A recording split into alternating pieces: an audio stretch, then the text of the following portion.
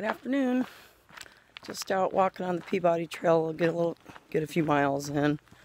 I'm gonna need to get out and start training. So I spent most of the day working on my YouTube channel and my gear list. So in my introductory video, I kind of just talked a little bit about my decision to hike Pacific Crest Trail, but I didn't really talk about what that entails. And I've had a lot of questions and confusion about exactly what that is. So I thought I'd talk a little bit about that. And so anyway, first of all, I'd like to thank everybody for their support. I'm really amazed at how many people have watched my introduction video already and have given me, I don't know, just a lot of inspiration and support for my decision to hike the PCT this year. And I really appreciate it. It really helps motivate me to be successful at this. So anyway, I've spent a good portion of the day going through making a Word document with all my links on it to all the gear that I need. You know, and I've kind of realized after adding everything up that, you know, the gear is going to be pretty expensive, and I'm basically using my retirement account to fund this trip, which I won't have access to until after I've left my job and apply for that. So I'm not concerned that I won't have it before I leave for my trip, but right now I need to focus on getting the gear I need to do this trip and to test everything out to make sure that the gear I have is warm enough for the conditions I'm going to be in, or to protect me from the sun and the desert, and to make sure that my, you know, 3 big items, my backpack, my tent, and my sleep system, you know, sleeping bag and pad is going to work well for me, since I'm going to be sleeping with it for 6 months. So even though I've had, I have gear for backpacking already, you know, when I got set up this last year, I was just trying to get the best gear I could that was somewhat light, but, you know, not the best quality gear. So I was able to do that for under $500, you know, but as I'm looking at that gear, most of it's not going to be appropriate for what I need for a through hike. It's just either the quality or the weight of it, or the warmth isn't really appropriate for, you know, 3-season hiking. So totaling up everything I need for this trip, just went under a tree, is about, I don't know, between $3,000 and $3,500, which is a little overwhelming. It's a lot of money. So I've had some people that have, you know, asked me how they can help and want to support me, and so I was thinking of, you know, maybe that's one way that my that people that are wanting to follow me and support my trip can help by maybe just purchasing even one small item of gear. So anyway, I'm just going to throw that out there. You know, I don't expect anybody to buy my Z-Packs Duplex 10 or my ultralight backpack. I'm going to go with the UL circuit, you know, or anything like that. But, you know, there's a bunch of little items, like a water filter, poop trowel, water containers, you know, sun gloves, umbrella, things like that, rain gear. It all adds up. So anyway, if you're interested and are willing to do that, I put some links in the description of this video. For most of them are through Amazon. I have an associate account through them on my YouTube page, which means kind of get it, it's like getting everything at a discount, because if you buy it through that link, they give me a percentage of the sale back that I can turn around and buy another item of gear with, which is what I'd use it for. So anyway, there's that. I also put links to Z-Packs, ULA for my backpack, and Enlighten equipment for the sleeping bag I want. And also, I've had a few people asking about my itinerary. So I have also attached my Craig's PCT planner. I put a link to it, and just, it's just a rough estimate. I mean, it lets you break it down into what towns you're going to stop in, what mileage you're going to do every day, based on how many hours you're going to hike and your pace, and that kind of thing. If you open up the document, and you can see it goes through each town that I selected along the way, and I put a lot of towns in there. I won't necessarily stop at every one of them. And I may not be stopping at the exact date that it says I plan to. It really, I put an average of 15 miles a day, but I will likely start out a little slower than that and be able to do more miles as I go along. So anyway, but I put in the notes sections for about the first probably 700, 800 miles. I think I did it as far up until Kennedy Meadows, which is the beginning of the Sierras. And so I put all the links, addresses into the post offices for resupply boxes. If people want to send a resupply box, or for the ones that I've set out that I know that I'm going to want to send one to. So I didn't do it through Northern California. Well, maybe I think I did some of it, but most of Northern California, Oregon, and Washington, I haven't put a lot of information in yet. Just mainly trying to focus on the first 700, 800 miles, and then I can go from there. Once I kind of find out what my speed is and get more information, I can plan the rest of it as I go along. But anyway, if you're interested and want to kind of see how that works, you can check it out. Like I said, it's in the description of this video. If you scroll down below the video, and there's a description of the video, and usually you have to see more, and there will be my gear list and my Craig's PCT planner.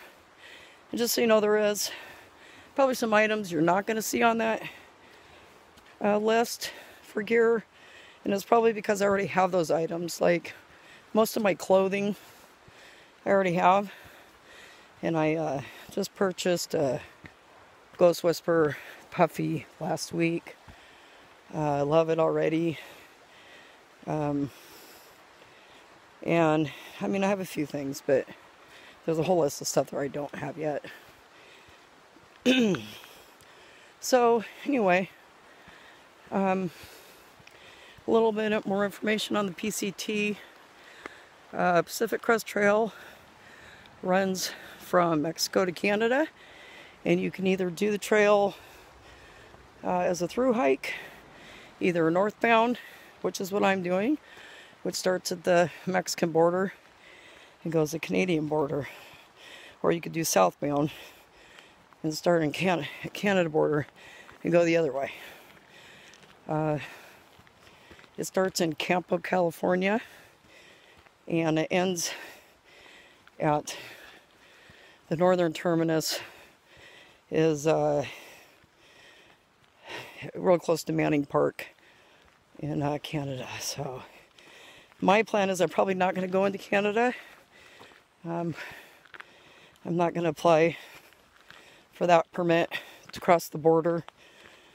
I am going to, if I make it that far, which I plan to, when I get to the northern terminus, I will hike back to Harts Pass and have my family pick me up there, which is an extra 30 miles.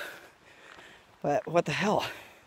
After 2,650 miles, 30 miles doesn't seem that bad. So anyway, whew, I'm winded already. This is why I'm out here. Another thing I've done, and I'm brand new to it, but I set up what's called a Patreon account. I've seen other people doing this, and you know, I don't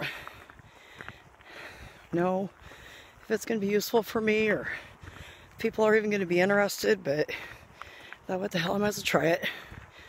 You know, maybe I'll get to a point where I can just hike until I retire. I mean, how awesome would that be? Maybe come back and not have to go back to work. I could just go do a triple crown. By that time I'll be old enough to get my retirement, if there is any left. Okay, I'm on lap 2. I just did a mile. I'm really out of shape. I know I did 4 miles last weekend and I wasn't winded at all. But anyway, I'm getting over a cold. I've been coughing a lot, so that's probably part of it. Anyway, I'm on round 2. And so anyway, back to the Patreon account. So it's a program that you can go to. There's a link on my YouTube account. If you go up to the right hand corner, top of the page, there's a little orange circle. If you click on that, that'll take you to my Patreon page. And it's like kind of sponsoring somebody like you would, I don't know, I think of it as like kids that are gonna run for some kind of cause for their school or something, and they'll ask you to sponsor them so much money based on how many miles they do, kind of a thing. It's kind of what it reminds me of. And so this is set up where you can, it's like an agreement to pay the to sponsor a certain amount of money each month to help support my hiking. So I don't know, and I set up 3 tiers in there to make, you know, any amount helps. $5, $10 a month, you know, whatever you can afford or want to donate. And it's just another way to help defer some of the costs of doing this. They say it costs about an average of $1,000 a month to do a through hike. So, you know, if you're gone 6 months, that's $6,000. And it's not cheap. You know, I also have some bills I'll still have to pay, you know, back home on top of that. And won't have my work income, so any little bit helps. But anyway, if you're interested, please go to my Patreon page. Anyway, lots of new changes. Just trying to get all this set up before I go and be comfortable with it, because once I'm out on the trail, I can't do it. I'm not gonna have time to do this kind of stuff. So that's what I am. I'm a planner. I tend to be fairly organized. So I don't know, setting up things and knowing what to expect and how things all work relieves a lot of anxiety for me. It always has. So that's what I'm doing. So anyway, I don't know, feedback I've gotten, questions, is it seems to be that people are confused on, they think I'm doing some kind of a survivalist expedition. Like I'm going into the woods for 6 months and gonna live off the land and eat fish and berries or something. I don't know. But that's not what it is. you know, basically, you're doing a lot of short hikes from one point to the next. I probably won't carry more than 5 days worth of food at a time. Sometimes only 2 or 3. There's a lot of roads that intersect with the PCT and trail towns that are hiker friendly. So I'll be going into those towns to get more food, to take a shower, do laundry, upload videos, call family and friends, that kind of stuff. So at times I'll stay in hotels when I go to town if I need to rest or just need a warm bed. Some towns that have hostels, so they're a little cheaper than a hotel. So yeah, that's more like what it's about. There's also what's called trail angels along the way, and they are people that provide a service to the hikers out of the goodness of their heart. A really cool part of this whole culture.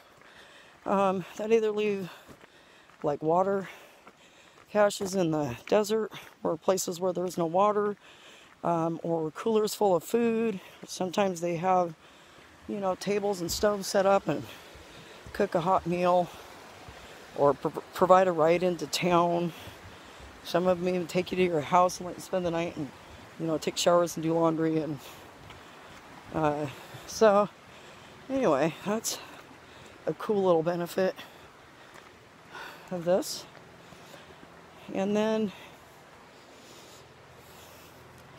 yeah, I mean, you can stop as much as you want to and go do this, or you can go for longer periods of time without going into town.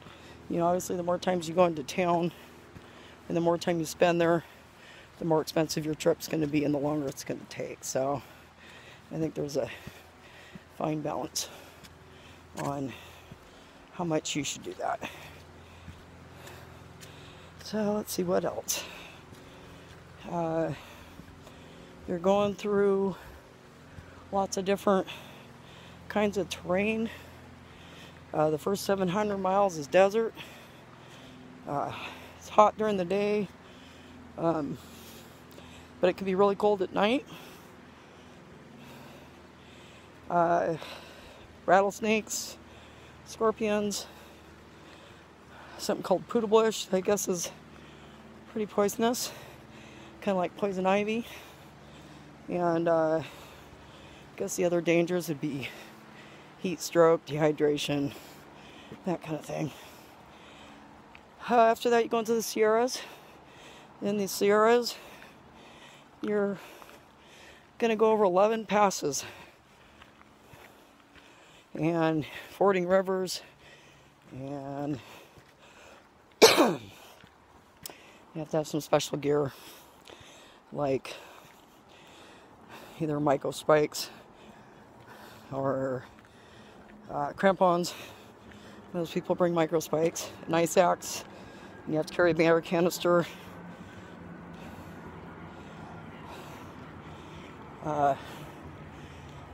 So you are going to be going through some snow and fording some gnarly rivers.